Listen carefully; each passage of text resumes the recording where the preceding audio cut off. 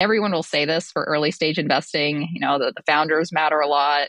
Idea is important, but who the people are matters. But I guess the way that we look at founders and founder competencies and what does someone actually need, not just in terms of can they do it, but motivation. What is going to make them want to do it for years? Like get up every day and like work hard, and because it can be really hard. These are kind of things that we think a lot about now, almost like an interview process for founders. In terms of finance and FP&A for companies, this is maybe a bit of a controversial view. I know there's a lot of people out there kind of saying, how do you build an all-in-one so that even startups at their earliest days just have like a system that can do finance for them and maybe help them plan at earlier stages of the company.